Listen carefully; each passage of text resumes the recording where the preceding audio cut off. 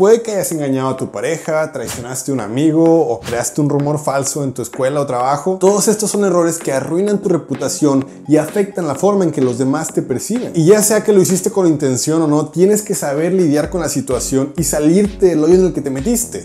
Porque al final del día, todos somos humanos, especialistas en cagarla. Así que hoy te voy a enseñar 5 maneras erróneas y 5 maneras correctas de arreglar una situación controversial. Veremos el caso de Tavo Betancourt como ejemplo de cómo no arreglar las cosas y el caso de Logan Paul y cómo sí se puede recuperar la reputación de manera gloriosa. Para ponerlos en contexto, Tavo Betancourt es un youtuber que a través de varias controversias, una detrás de otra, logró aniquilar completamente su reputación y convertirse en uno de los personajes más odiados de todo YouTube. Fue acusado de falsificar un speedrun de un videojuego legendario, fue acusado de aprovecharse de perritos por visitas y fue burla de todo el mundo por su implante de barba. Ahora, uno podría pensar que de ese hoyo no puede salir, especialmente porque cuando estás bajo los ojos de un público grande la presión es mayor. Pero créanme, en la farándula o en la vida cotidiana el proceso para arreglar las cosas es el mismo. Porque si lo de Tavo te parece grave, Logan Paul en 2017 grabó un cuerpo colgado en un bosque suicida en Japón y se burló de él. Eso es muchísimo más grave que todo lo que hizo Tavo junto.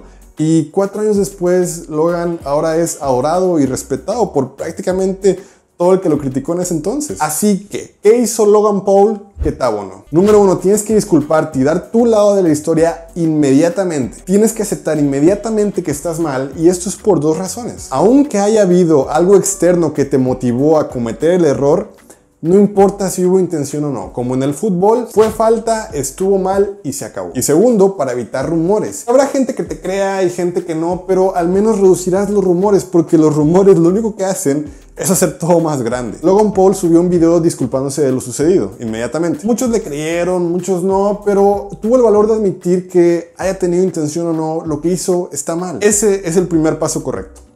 Paso que Tavo no dio. Después de lo sucedido con el speedrun falso, Tavo prácticamente lo ignoró hasta su roast. Cuando sucedió lo de su barba, en vez de explicar a todos que tenía una condición que no le permitía terminar su tratamiento, decidió permanecer callado y hacer que todos especuláramos haciendo videos sobre ello. Y hasta hace poco explicó esto en un TikTok. Tengo una enfermedad en la cara que se llama rosácea, o sea, esto. Entonces no pude completar el proceso después de la operación ni usando minoxidil. 2 o 3 años muy tarde, carnal. Para entonces ya todos hasta pensábamos que pudo haber sido culpa de los cirujanos, incluyéndome. Y me disculpo con ellos, porque claramente son profesionales que saben hacer su trabajo evidenciado por los otros pacientes. Tan mal manejada fue la situación por Tavo que todos empezaron a culpar a terceros, porque los doctores por ética no podían revelar el historial del paciente. Y Tavo nunca dijo nada. En cuanto ya estás afectando a terceros, ya hiciste todo mal. Número 2, hablar cuando estás caliente. En vez de hacer el paso anterior, Tavo decidió jugar a la víctima y agrupar cualquier tipo de crítica como hate y que todos querían colgarse de su fama. Aunque se intentara hablar con él y aunque había gente que genuinamente quería ayudar. Mira, cuando todo el mundo está en contra de ti es muy fácil querer escudarte en tu círculo, sobre todo si estás rodeado de gente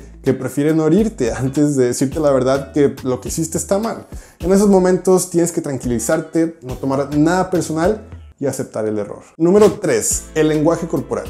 Cuando pides disculpas, tiene que parecer que estás pidiendo disculpas. Tienes que ser sincero, no parecer. Porque realmente tienes que estar convencido dentro de ti que cometiste un error. Cuando sea que Logan Paul habla de la situación, no hay un momento en que bromee o culpe a alguien más de lo sucedido. Toma la situación seriamente y si hace un chiste es denigrándose a sí mismo, no a los haters o a los afectados. Las pocas veces que Tavo ha hablado de sus controversias, aparece con un lenguaje corporal engreído, sonriente. En ningún momento te hace creer que en verdad lo siente y parece que solamente lo está haciendo por visitas. No deja el acento fresa ni las frases tontas. Por un momento se pone serio, pero de volada regresa la sonrisa. Carnal, si te intentas disculpar con una sonrisa, ya perdiste. Y eso nos trae al número 4, no saber a quién le estás pidiendo perdón. Cuando te disculpas con tu pareja, existe un tono amoroso, hay besos, poemas, rosas. Cuando te disculpas con un adulto, tiendes a hablar las cosas como son y sin rodeos. Entonces, aún así que la audiencia de Logan Paul en ese entonces era mayormente niños, que inclusive lo defendían de lo que hacía, la gente que lo criticaba eran adultos conscientes. Así que Logan Paul se disculpó hablando como un adulto con sentido de razón, hacia adultos. Lo mismo pasa con Tavo, que tiene muchísima audiencia joven, pero los que lo criticaban eran personas más maduras y pensantes. ¿Y qué es lo que hace Tavo?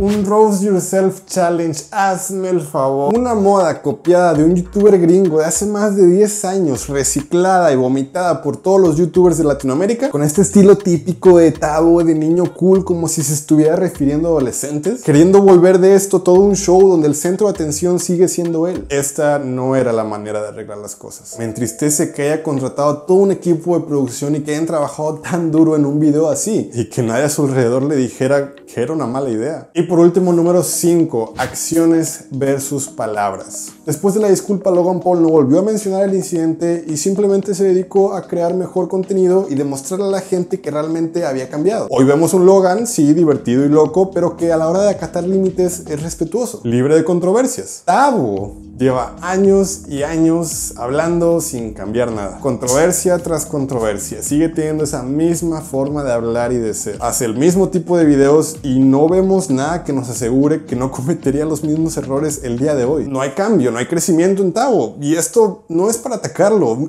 Esto es triste. Esto realmente me entristece porque yo siempre he dicho que Tavo es un joven ingenioso y talentoso con toda una vida por delante y le deseo lo mejor. Pero no ha sabido aceptar sus errores de una manera madura. Acaba de empezar un nuevo canal como si eso fuera a borrar todo lo que se ha dicho de él. Y en ese nuevo canal podemos ver a él burlándose de la gente que lo criticó hasta la fecha. Esto significa que para él, los que lo criticaban en ese entonces siguen estando mal y él no hizo nada. Vatos, para crecer en la vida se tiene que aprender de los errores. Nosotros reflejamos esto en las historias que contamos, donde los personajes empiezan con errores y conforme los afrontan, al final de la historia sabemos que no cometerían esos errores otra vez. Una película de Tavo no vendería porque el personaje al principio es el mismo que del final de la película. Y si quieres saber cómo el despertarme a las 5:34 de la madrugada ha cambiado mi vida, mira este video.